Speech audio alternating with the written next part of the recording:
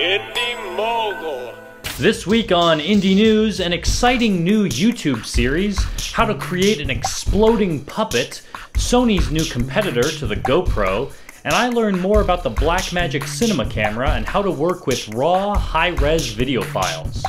Hey Indie Mogulers, Griffin here on my favorite American holiday, Labor Day. It's great, you don't have to get presents for anyone, and many of you get the day off, so you can spend the whole day watching YouTube videos. So let me get you started with a good one. Episode 1 of Drone, a sci-fi action series on the YamYam network about a humanoid combat drone on the run. I had the opportunity while in LA to meet the director of Drone and the guys behind the costume. So next week I'll share that behind the scenes episode. Bammo last week released their second episode of 5 Minute Fix, where a curiously anonymous VFX artist takes viewer videos and adds quick visual effects. This week he explodes a puppet, and you just might learn something. Canon just announced 2 new cameras you probably can't afford, and Sony announced one that you might actually want. It's an action cam that's smaller and cheaper than the GoPro Hero 2.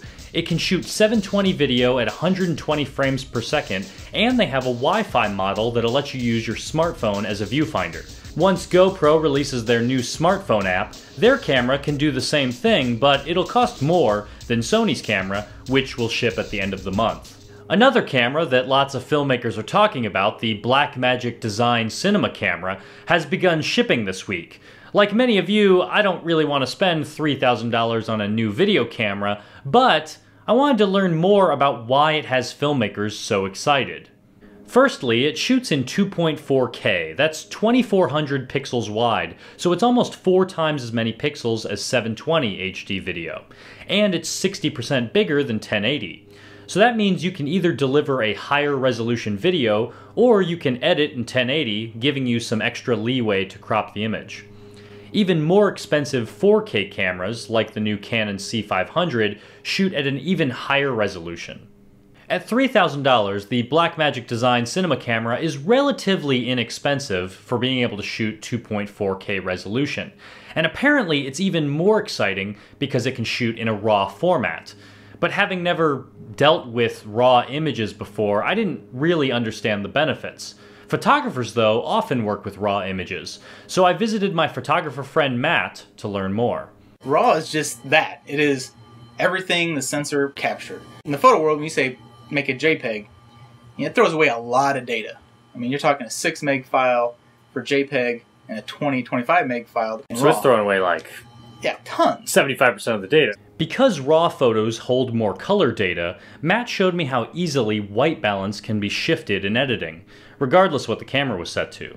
Whereas once an image is compressed, it's harder to make color changes without losing some of the original look. RAW files also hold more dynamic range, meaning it's easier to adjust the exposure in post and preserve details in the highlights and shadows. So if you want a lot of control when color grading your footage, RAW files are handy, but all that extra data comes at a price. The Blackmagic camera needs expensive solid-state hard drives to hold the data. A 240 gigabyte drive costs about $175 and holds 30 minutes of raw 2.4K video. Whereas my camera, a Panasonic GH2, could get 30 minutes of compressed 1080 video on a $7 4 gigabyte SD card. Besides needing 60 times more hard drive space to deal with raw video files, it's also a longer workflow process. The Blackmagic camera comes with DaVinci Resolve 9, a powerful color grading application, and I downloaded the free light version to play with some test footage. Every frame of video is stored as a separate image file, but the software recognizes them as a single video clip. Before editing, I can color correct these raw files, and they must be conformed to a format that Final Cut, for example, can handle. Right now, I don't have the money, the hard drive space, or the time to deal with raw video files, but I definitely think the Blackmagic camera is a cool tool, and I'm glad I learned more about what it can do.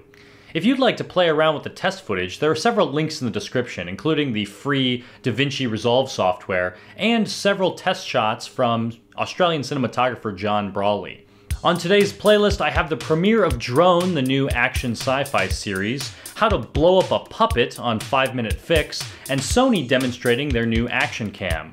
And finally, I'm selling some of my used audio filmmaking gear on eBay, so you can check out this video as well if you're interested. Thanks for watching, and I'll see you again this Wednesday for a live Q&A with my friends Eric Beck and Russell Hasenauer. I'll see you then.